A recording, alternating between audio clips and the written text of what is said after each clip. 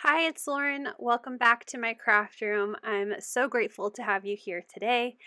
I'm going to be sharing how I took this month's Show Us Your Sheet Load from Call Me Crafty Al, which of course I will have her original video linked down below. And I'm using Kindred Stamps products, but I'm going to show how I use these products and kind of made the sketch my own. I will be using this Pets paper pad from Kindred Stamps, really adorable. I love the color scheme, so I was excited to use it. I'm using my Paws stencil, of course. I've got lots of pets. I'm going to be using the Career Day Pet Care stamp set as well as the Kindred Town Pets stamp sets. I also always grab these dies, my card basics and sentiment strips, but I won't be using the sentiment strips for this month. And then I also grabbed my enamel dots, but I felt like my cards were just fine without any extra embellishment, so I did not use any enamel dots, but wanted to have everything ready as I was designing this card, just in case I was inspired to use some enamel dots. I die cut some brown or Kraft cardstock using the large rectangle die from my Card Basics die set. And this is my first kind of step away from the sketch. The blue piece, if you look at Crafty Al's PDF download, which you can get from the video, you just have to watch the video to know how to download it.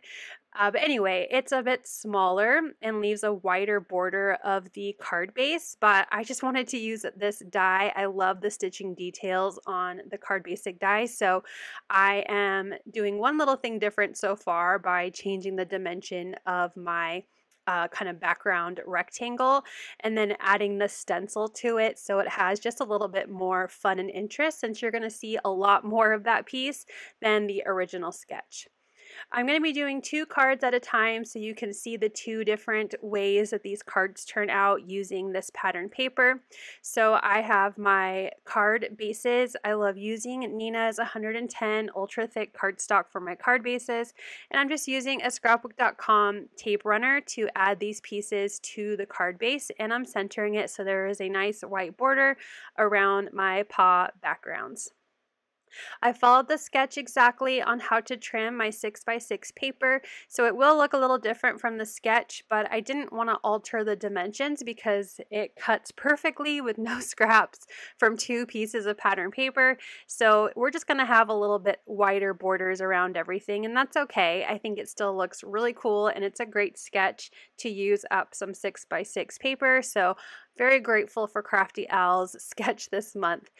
I am again doing my best to make sure that there is an even border as I'm adding these pieces on the top, bottom, and the sides to the edges, not really worrying about the spacing in between the 2 pattern paper. A lot of that's going to be covered up when I add my images. So I stamped and colored, and it took me a long time to color all these images. I'm actually recording this video over like 2 days because it took me so long to color. But I have my little wash and groom building. I have my little puppy getting a little bath, and then I stamped my Kindred career character doing the like little water hose, so that way it looks like they're washing the little puppies. And I also did my best to do different types of hair and skin tones. If you want to see a coloring guide using Ohuhu art markers for what I've come up with so far for skin tones and hair, just let me know in the comments. For my sentiment, I decided to use the ticket shaped die from the Card Basics set because it fit the Stay Positive, love a good pun, really well. So I die cut it out of some blue and orange cardstock because I thought it matched really great with my pattern paper and the way I colored my building and my characters. I used a lot of blue and orange because those were the colors that really stood out to me with these 2 pattern papers that I chose. So I'm gluing down my little ticket sentiment first, and it's going to tuck behind my building. So you're only going to see a partial or part of my ticket, just enough to see the sentiment. And I glued down my wash and groom building with wet glue as well. I try not to do too much bulk when it comes to these cards. I don't always do that because I love popping up my images. But with these, I know that these are kind of like a mass card and I'm going to be mailing them out. So I like to try to keep it a little bit thinner compared to cards that I put in gifts or hand deliver.